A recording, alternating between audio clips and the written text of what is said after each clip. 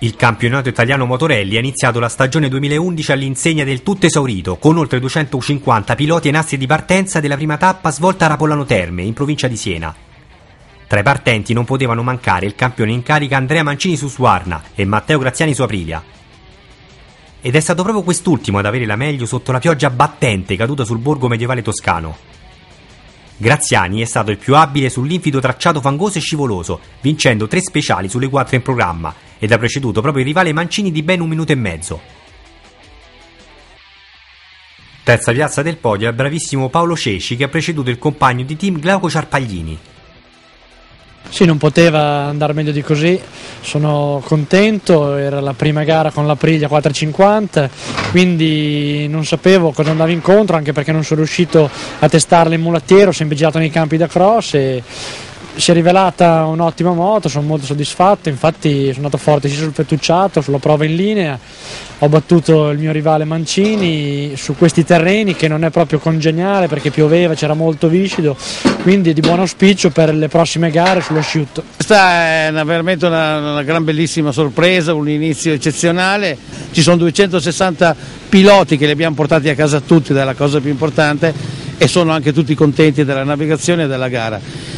Ritengo una giornata positiva al massimo, umida ma positiva. La seconda prova del tricolore Motorally ha come tappa la città di Foligno con il tradizionale Rally della Quintana. La pioggia toscana lascia il posto ad un cielo umbro sereno con 2 faticosissimi anelli da 99 km l'uno, con 3 prove speciali in linea. A trovare la vittoria al termine della faticosa ma splendida gara è Glauco Ciarpaglini, al primo successo nella specialità con roadbook. Secondo posto per Paolo Ceci, che può rammaricarsi per un problema di accensione della moto all'inizio della seconda speciale. Terzo Mauro Slenghi. Male i favoriti Mancini e Graziani, con il primo che deve abbandonare la gara per una caduta e Graziani che si deve accontentare del quarto posto a causa di una caduta nella prima prova. Una bella gara, il percorso era veramente bellissimo, complimenti agli organizzatori. Niente, tutta la squadra aspettava questa vittoria mia e niente, oggi è arrivata, sono veramente contento. Il Campionato Italiano Motorally ha poi fatto tappa a Cividale del Friuli con la terza prova. In Friuli purtroppo è stato il maltempo a imperversare. Gli organizzatori hanno dovuto così rinunciare alla terza speciale e far svolgere solo 2 prove in linea. A uscire vincitore della terza gara è Paolo Pettinali, Rejuvas Team, che solo grazie ai tempi del fettucciato è riuscito a sopravanzare di 8 secondi il campione uscente Andrea Mancini Husqvarna CF Racing.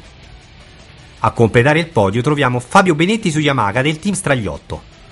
Graziani così conquista la vetta della classifica tricolore, con 7 punti di vantaggio su Mancini e 9 su Ciarpaglini. Ha piovuto da questa mattina fino alla fine della gara, che poi è stata tagliata appunto dopo la prima speciale, e è andata benissimo perché diciamo in queste condizioni mi sono trovato bene sia con la moto, che è andata benissimo con la Rieku, e anch'io ho guidato diciamo pulito, cercando di sbagliare il meno possibile, e questo qui ha pagato. Anche la navigazione, che era per certi tratti molto impegnativa, soprattutto per la difficoltà proprio a leggere le note, vista l'acqua che scendeva senza occhiali, le foglie bagnate, insomma è andato tutto bene, ha funzionato tutto perfettamente e il risultato è arrivato.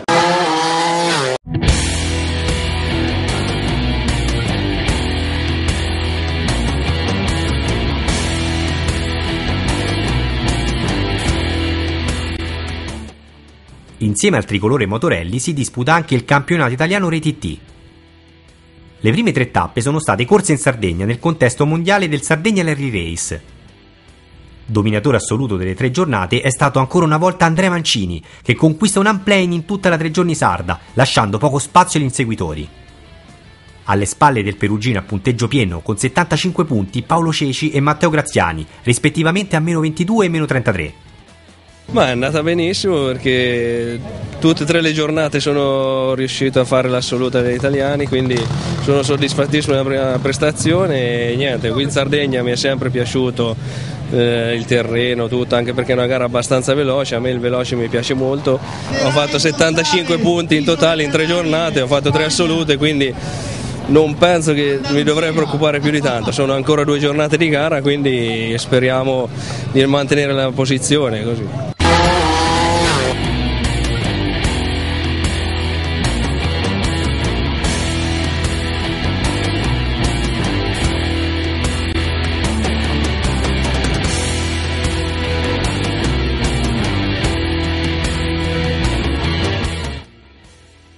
I 147 iscritti hanno aperto a Giaveno il campionato italiano trial outdoor sotto uno splendido sole. A vincere la prima prova è stato Matteo Grattarola del team Gas Gaspea, che ha preceduto l'ottimo Fabio Lenzi su Montesa e Daniele Maurino su Beta, autore di troppi errori al primo giro, che ne ha compromesso una migliore posizione in classifica. Bello ritrovare al quarto posto Simone Staltari su Beta dopo il brutto infortunio. Vincitore assoluto della classifica internazionale di giornata è il fuoriclasse britannico Jack Challoner su Beta, che quest'anno parteciperà a tutte le tappe del campionato.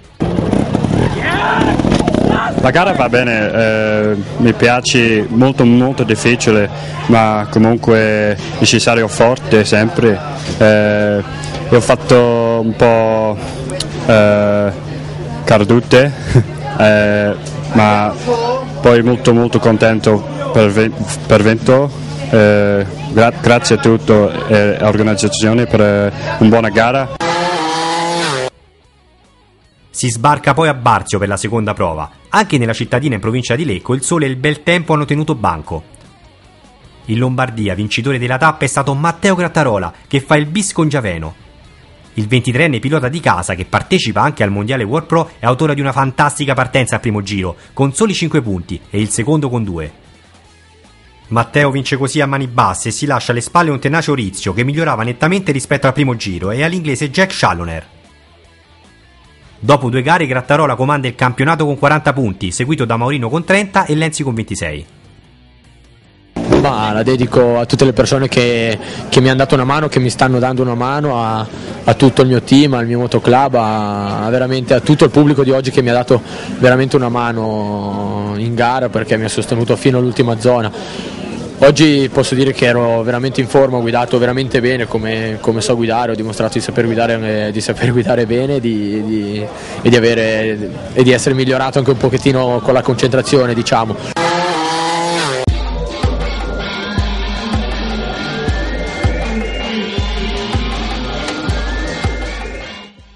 Gli Internazionali d'Italia di Speedway e Squadre aprono la loro stagione a Santa Maria Lonico, provincia di Vicenza, uno dei templi del controsterzo italiano. A fine giornata il successo sarà per il motoclub Olimpia di Terenzano con 34 punti, composto dal 4 volte campione italiano Mattia Carpanese, dallo sloveno Alex Krajlic e Guglielmo Franchetti. La formazione friulana si è giocata la vittoria con i campioni in carica dell'Ella Speedway Verona e la favorita di Sarego, che terminano rispettivamente al secondo e terzo posto con 28 e 23 punti.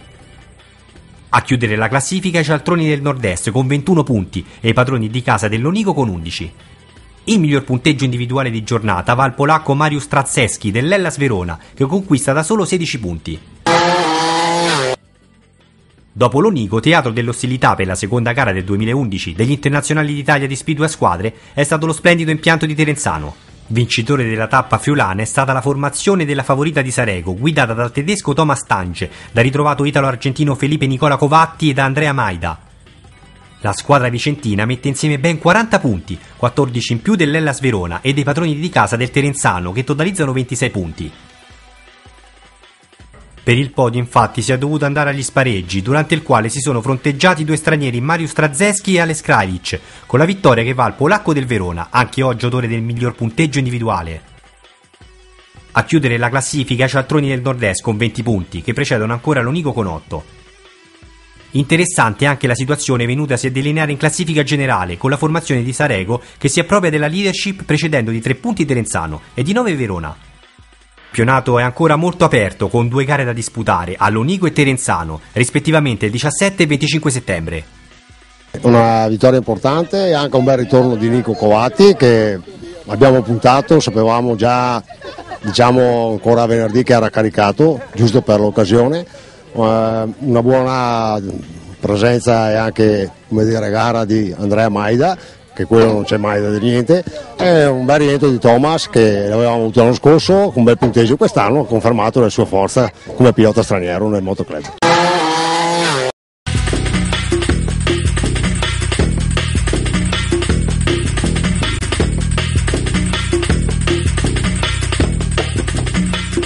A tenere banco il prossimo fine settimana sarà uno degli avvenimenti più attesi ed importanti della stagione motociclistica italiana.